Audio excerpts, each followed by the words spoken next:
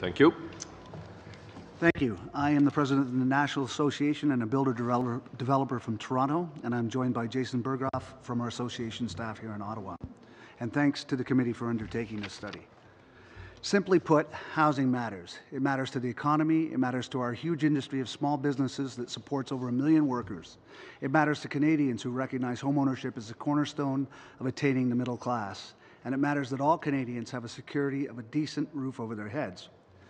We know that there are ways to address stability concerns without causing damage to our industry or the economy. We are concerned that measures to cool markets can easily precipitate economic decline, triggering the very conditions they were intended to safeguard against. We are also concerned that these measures move CMHC away from its purpose under the National Housing Act to ensure equal access to mortgage markets for all Canadians. If such measures lock out otherwise qualified homebuyers, they can cause a downward spiral in local economies. We need to be careful. We need to be careful because residential construction has been a major source of stability for Canada's economy in recent years.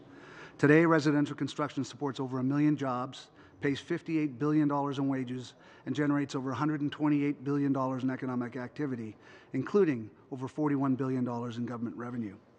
Home building and renovation is a vital part of every community, large and small, across this country. So effective housing policy is key to supporting Canadians, businesses, and communities in achieving inclusive economic growth.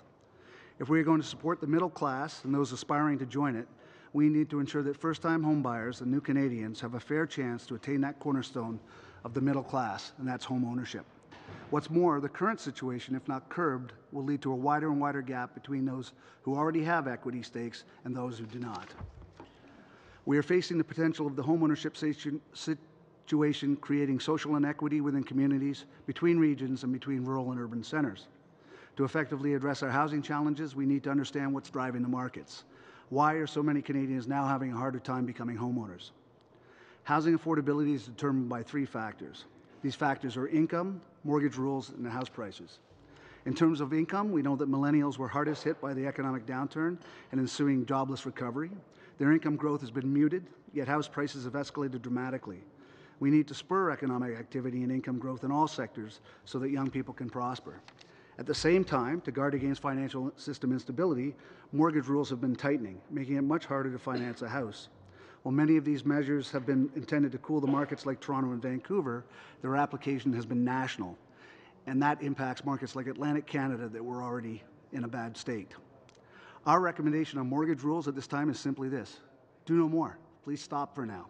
There have been many recent changes, the full effects of which have yet to play out, and it is critical to let these impacts become fully evident before any other actions are taken. There are also mortgage-related tools at the government's disposal that can better be utilized without increasing market instability or leveraging. Increasing limits to the first-time homebuyers plan and allowing intergenerational RRSP transfers within the plan could facilitate increased down payments and decreased homeowner debt. Perhaps the most interesting options are shared appreciation mortgages, which should be more aptly named shared equity down payment plans. These tools, which have been successfully piloted for low-income families in some Canadian cities, should be considered for helping first-time homebuyers get into entry-level housing across the country. The final factor affecting affordability is, of course, house prices. Mortgage rules that limit access may reduce the buying power of home buyers, and we need to. What is needed are actions to reduce the upward pressure of house prices so that more first-time buyers can qualify. To address this, we need to understand what is driving those prices up, and we have what we call the new fundamentals. At the top of that list is lack of supply of family-oriented housing. Simply put, municipal and provincial zoning and regulatory restrictions in our major urban centres have dramatically reduced the amount of service land available. In the GTA over the last decade, the number of newly built single detached homes available for purchase has fallen dramatically. GTA price trends reflect this disconnect between what the home buying public wants and what is available. With high levels of immigration and significant increase in the birth rate over the last decade, our largest cities have a serious shortage of family-oriented housing. CHBA estimates that at current development rates, Canada will be short over 300,000 of such homes in the next decade. Governments at all 3 levels need to work together to address this problem. So long as demand is outstripping supply, our most successful economic centres will continue to see price pressure and falling affordability, and this is a simple law of supply and demand. These are issues that need to be addressed in the National Housing Strategy. The current What We Heard report from CMHC is focused almost exclusively on social housing. While social housing is very important, it's only part of the story. The final National Housing Strategy needs to address market rate housing where 94% of us live. If we don't fix affordability, we have no chance of meeting the social housing challenge.